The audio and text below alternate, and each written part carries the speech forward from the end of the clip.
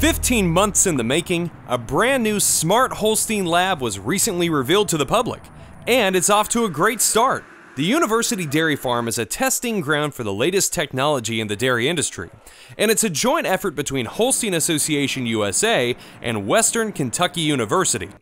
Agriculture and Food Science Chairperson Fred DeGraves shares what's already changed in the lab's cow herd during a short span of time. Everything has changed. We went from a herd that was decent to a herd that's pretty phenomenally, I'm talking about genetically, so that when they hit the market, they're going to be truly ready to go. Of the 52 cows at the lab, 24 were donated to the program, and you'll find more bling on them than other cows anywhere in the country. Farm managers use it all to test and monitor cutting-edge technologies and perfect others that are not so new.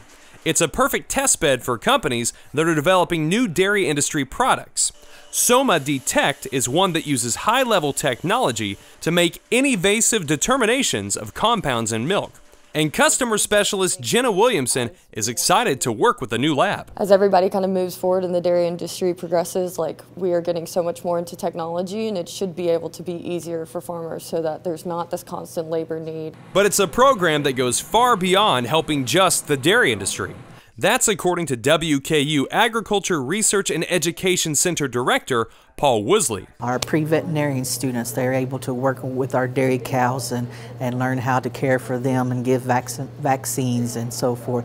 The food science students, they're able to see how milk is produced and the science behind feeding the cattle the proper rations. The SmartHolstein Lab isn't just a research and education facility.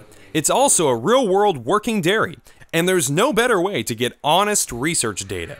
Holstein dairy farmer Thomas Sumner from Kentucky appreciates how advances like genomic testing guide his decisions about his calves for better efficiency. We get everything so quick, and we can make decisions before she's even a month old, really.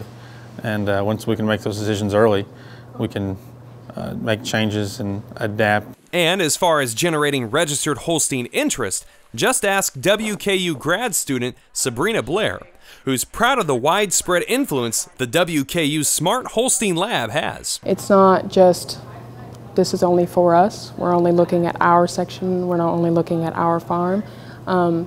When it comes to registering our animals and having registered Holsteins, that allows other people to come in and look and say, well, here's what they're doing, here's how their cows are doing, maybe we can try to do something similar. For Holstein Association USA, I'm Miles Ramsey.